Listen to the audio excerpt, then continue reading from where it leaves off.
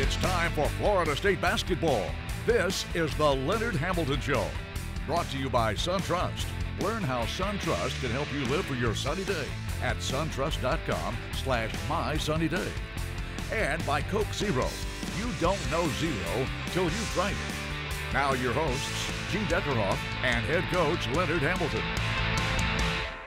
Welcome to the Leonard Hamilton Show. Today we talk Florida State basketball with head coach Leonard Hamilton. You know that. That's why you found us on the television. Coach, two big ACC games. We've got, as Charles Dickens once said, the best of times and the worst of times. We play extremely well at Wake and not as well at Syracuse. Well, I think we played well enough to win at Wake. We still are in the development stage. And there's a lot of things when we go back and watch the films that we realize we're still improving. We're still kind of coming together. We are getting better. We played very good at Wake, and once when we got to Syracuse, we played a rested team, been off 9 days. They executed very well. We were not at our best.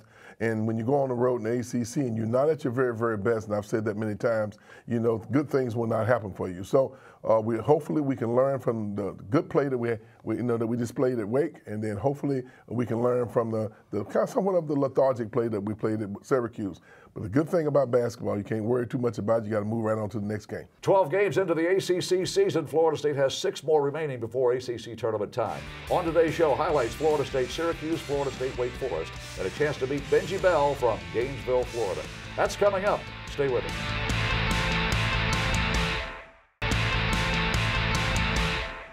Welcome back to our show. We promised an awful lot of ACC basketball highlights, and we're going to get right to the tape, Coach, and we're going to see Florida State play maybe the best game we've played this year in an ACC game on the road in Winston-Salem, North Carolina. Well, the score was not indicative of really how tough the game was for us. I mean, we won by 21, but it's not really an indication of how tightly contested the game was. We had spurts in the game where we got out and got some easy baskets here at the beginning of the game. You have Dwayne coming on a rebound, taking the ball all the way to the basket. And we were much better when we out in transition, when we're playing good defense, getting stopped and getting out in transition. Then once again, there's a replay of it again. Once we get the ball moving, we have this good spacing. We have guys in each corner. We have guys running down the middle of the floor. It gives us an opportunity to take advantage of our athleticism. In the transition hoops, and you may not score a layup, but you get the ball in the half court and ready for the shoot, and that Malik Beasley buries a three-point shot in the corner. When you have good spacing like what we have there now, you have 2 guys on the corners. You have X penetrating the ball, both steps back. You know, that was good basketball, good offensive basketball. Once again, here we go. You know, with good spacing, good ball reversal, good execution. But you see the score, as well as we're playing offense, the score is still 16-15 at this point in the game. Yeah, nip and tuck ball game, Coach. 6 ties in the game. The lead changed 15 times in this ball game before we took charge. Clock was running down, and Devin made a desperation 3 there at the end. And sometimes you need a little luck to happen for you. Yeah, Dwayne Bacon lowers his shoulder and drives to the hoop. He's fearless, isn't he? 6 minutes to go in the game, and here again, it's a 1 or 2 point game. We're working hard. They're working hard. They're executing. 4 minutes to go in the half. We're down 1. Dwayne makes a great play. Gets in there. We go up 1. Now, we have a spurt right here at the end of the first half, you know, where we're able to get a 4-point lead. We go from 4 down to 4 up. Dwayne Bacon now not going to score, but he finds the open guy. And great effort by Boris Bojanovsky. There's no doubt. I think at this particular point, you see we're down 2 points. We make some plays. We move up. We go 4, an 8-point swing. Here's a 3-point play. Well, now we're still down 1. So a minute and a half to go. And that's the way it is in the ACC. You got to take advantage of these opportunities. Once again, we out in transition. Here we are taking the ball to the basket, getting an easy basket in transition. Now we have a 1-point lead. It's interesting, as well as we played in this particular game, there were so many times in the game where the game could have gone either way. Great read by X, getting out, but the spacing in the transition game allowed him, you know, to get into the basket and get an easy layup. We had guys on different parts of the floor that they have to give attention to. And XRM caps the 3-point play. Florida State takes the lead into halftime. And, Coach, 37-33, and Florida State here in the second half is going to play great basketball and knock down some important shots to take a big lead in the ballgame. Hustling, deflections, keeping the ball alive, that high energy, those things are what you really, really need. You know, anytime you're playing against an opponent that's capable as Wake Forest. Great block by Bo, great transition basket here, good ball movement. X finishes the deal. Boris Bojanowski, 11.7 rebounds. You'll take that any game of the week, won't you? A lot of enthusiasm. You can just see the energy. You can just see the excitement that the players are displaying in this particular game. Great unselfish play, great ball movement.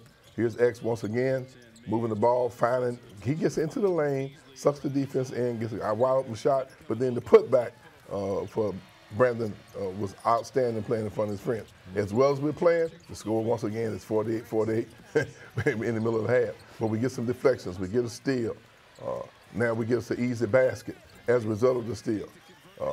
That doesn't look like a 20-point game right there. It's 10 minutes to go. We up 5, penetration, finding Jaquez on the baseline. We had spurts, and once we got up double figures, it made it easy for us to obviously extend the lead.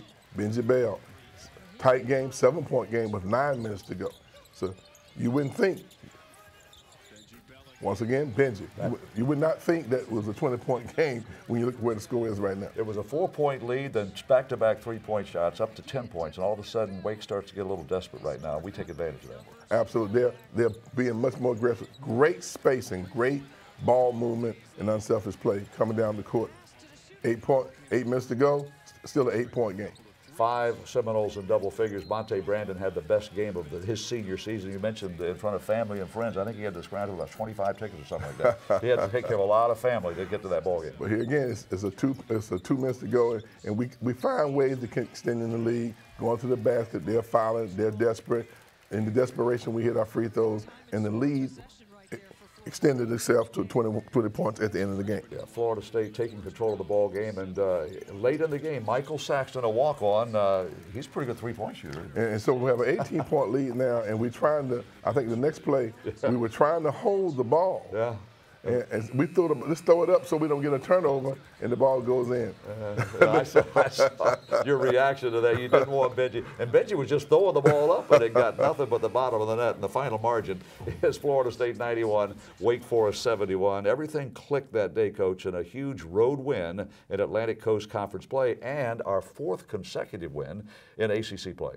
But I still want to keep it in perspective. Is the score we won a 21-point game. However, it was a closer game, and I want our fans to understand that every game in the ACC can go either way. This was our day, and in Syracuse, it went the other way on us. Well, we saw number 3 in action, Benji Bell, knock down 3 3-point shots, including one that the coach didn't want to go through.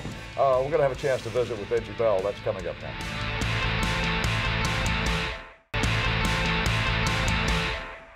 Welcome back to the Leonard Hamilton Show. We're talking Florida State basketball. FSU on the road to play Syracuse. We'll have highlights of that game coming up a little later on in the show. But, Coach, just a moment ago, we saw Benji Bell knock down a 3, just trying to throw the ball up and avoid a shot clock infraction.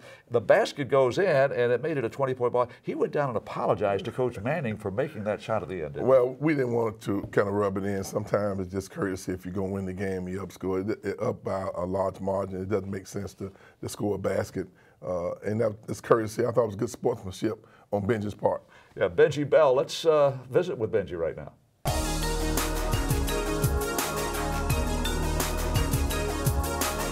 First off, Benji, how did you end up at Florida State? It started off at junior college. It was getting close to the end of the season. Me and my teammates, we should just start playing well. I'll start scoring a lot of points, making right decisions. And Coach CY had called me. Coach Stan Jones called me. They told me that they see me at the state tournament that was in Ocala, Florida. They told me that they liked what they see and asked me was I interested. And of course I was interested in Florida State because I always liked Florida State. And after we won the national tournament, I came down, took a visit, and I just loved it on first sight. And I committed and signed right away. What was the junior college experience like for you? The experience was great. The fans, they loved me because, you know, I won a national championship there. And plus, my freshman year, I did pretty good, too. And it was just a great experience, just getting better at what I wasn't good at, just being able to have a chance to play Division I, it was great. Like you said, you won a national championship. Very few players can say that. What was that experience like to win a title? That experience was great. It took long. I mean, it was a long season. a lot of like heart attacks because I didn't know what was going to happen in some games, but it was me and my teammates, we just stuck it through. I prayed and I was just like, I'm just going to leave it all out there on the floor, and it was just a great experience going down there in Hutchinson, Kansas, and win a national championship for Northwest Florida State. When did you realize growing up that basketball was something that you're good enough at that you could get a scholarship and play in college? Growing up, I didn't really have like a lot of looks, but my brother, my oldest brother, who played in the NFL, he always told me that you just put the time in, pray to God that everything will work out. I just kept believing, even though I went to like, my road to here is probably very different than the other players, but I just kept believing and just kept working on my game, and now I'm here. Did you always play basketball, or did you try to follow in your older brother's footsteps and play football? Growing up, I played a lot of sports. I played baseball, I played soccer, you already know, basketball, football. That was just pretty much my main sports right there. But then once I got to high school, I just stopped everything else and just focused on basketball. I see you've got a lot of ink. Do you have anything meaningful? Something really mean stuff to you? This one right here is from my brother. He had passed away in 2007. And I got this like my 12th grade year. And then everything else is just pertaining to him, you know. So he played basketball too. He was #1 in the state of Florida his 11th grade year. I just want to just carry on the torch. And what's it like playing with such a talented class that you come in with? Guys like Bacon and Beasley and Mann, and just a lot of excitement around this program. Is it fun playing with those guys? They seem like they have a lot of fun. Yeah, it's great playing with those guys. I'm thankful to be able to play with those guys, be at Florida State. I know that those guys are going to do well after Florida State, and I'm just thankful to be a part of this team. And I mean, you've won a title at the junior college level. What would it mean to have similar success at Florida State and be a part of something special? It'll be great. You know, it'll just let everybody know that I'm a winner. Wherever I go, we will win. We'll like put one of those banners up. Everywhere I go, I put banners up, and that's what I'm trying to do here.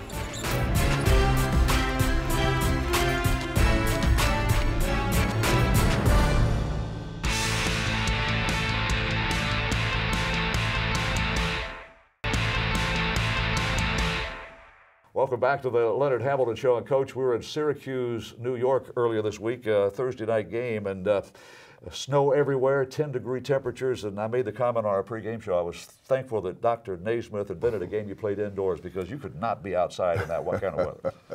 Well, there's no doubt that it was cold, and unfortunately we were cold too. And Syracuse was hot. You know, they played like a veteran team. They got off to a good start. We did not have an answer for them defensively. We kind of kept pace. We got down by a large margin in the first half. We were able to, even though we were making shots, I didn't think we executed our zone offense very well at all. We hit a couple of threes, but that's kind of fool's gold. But we did not get into the interior of the defense. For whatever reason, we just could not get the offensive rhythm that it takes to win and be successful on the road.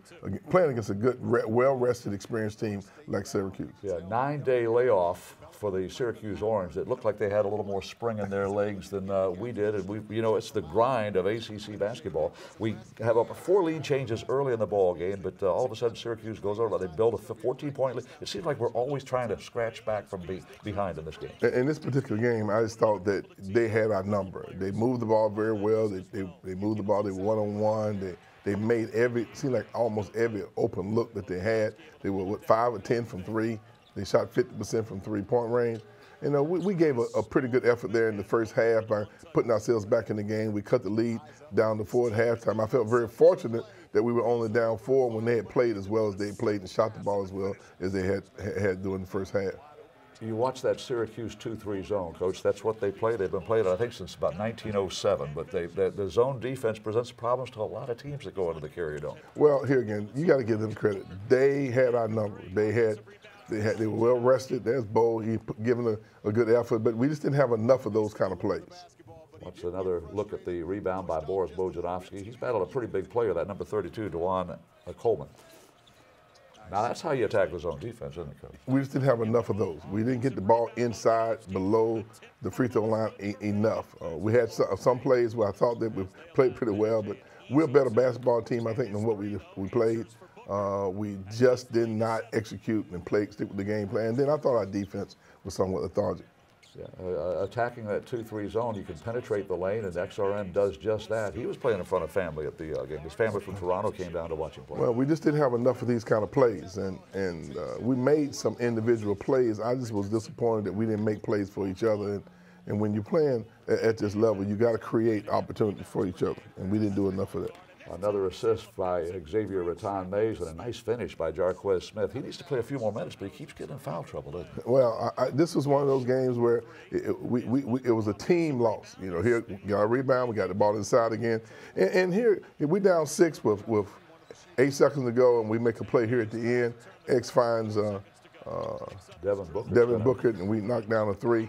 We go into halftime. We felt that as well as they had played and as poorly as we had defended, we were very fortunate to only be down 3, but we came out the second half. We just could not rejuvenate that same level of execution that we did the latter part of the first half. With less than a second left, Devin Booker's buzzer beater makes it a 3-point ball game. In the second half, they score 6 unanswered points before we get on track. Well, that was the unfortunate, and we never recovered from that point. FSU battling a Syracuse zone defense, a good interior pass, ball fake. We just didn't get enough of those plays, and all week long we had practiced getting the ball in those seams. We just didn't have enough of those type of plays. Great ball fake by Jarquez. You know, he's really improving. He's learned a little bit more about how to play within himself.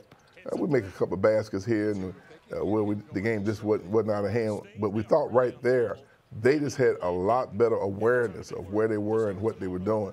We made a couple of plays here. But defensively is where we fell short. They shot 60% of the floor. I'm not real sure I ever remember being in a game where a team is shot that well from the floor. And you got to give them credit. We got to take some of the blame, but I think more than anything else, it's hard to shoot 60% if you're in the gym by yourself and with nobody guarding you. And they shot 60% on us while we were trying to defend us. Yeah, 62% from the floor. They were incredible in the first half from beyond the arc. And like I said, we're battling behind the entire ball game. They build eventually a 20-plus point lead. But the kids never quit, Coach. I mean, we're down 24 points with 2.5 minutes to go. Well, here again, we didn't quit. They just outplayed us. Gene, there's no doubt that they're a good basketball team. And we played just a half a step slow. You know, maybe we played like we played a lot, 3 games in 8 days. I mean, that's where we played, and they played like they had been rested for 9 days. You know, so here we are battling, still trying to have that old Seminole spirit. There's no doubt that we battled right down to the end, taking the ball to the basket. We're down 20 with a minute to go. Devin has given us a big effort. Here again, we're trying to make sure that we continue to keep competing. 13-point loss, but actually, be very honest with you, it could have been a lot larger. They tried to, when you look up and see that they shot for 62%, you see they shot 47% from 3. We shoot 30% from 3 and 57% from the free throw line. That's not the Seminole team that we've grown to know. Yeah, we forced 20 turnovers, and that's a season high for Syracuse. They averaged about 11.5 turnovers a ball game. So the defense was picking the pocket and doing the good things. But Devin Booker, for the first time his senior season, he leads us in scoring with 15 points. He had a tremendous game. Well, here again, that zone defense is not easy to crack now. There's no doubt about that. A lot of people will. But I thought we've been successful against that zone, that system in the past. Unfortunately, defensively, I thought where we let ourselves down. We just didn't defend a hot shooting team, and teams in the ACC are not going to miss unless you make them miss. There will be no love on the court when the Miami Hurricanes come to town, even though it's Valentine's Day. We'll talk about the week ahead in just a moment.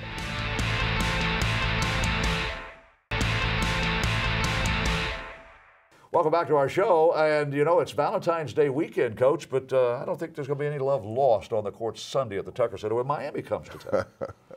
Well, it's always a very competitive game. Miami, Florida State has competed in all sports, and they are the 10th ranked team in the country coming in, and we're 6-6 in our league. We're fighting for our postseason tournament life with a young, inexperienced team. We're in the period, we're right in between 4 games in 9 days. We got to find the energy that it takes to be successful against a really good basketball team. We're really going to find out what we're made of these upcoming games, because we're in the middle of a very important period. You got 2 home games this week and 1 on the road. Miami Sunday, Georgia Tech Wednesday, and then up to Blacksburg, Virginia for a game against Tech. That's our show for this week. Thanks for joining us. We'll see you at the Tucker Center for our next Florida State basketball game. Go Noles.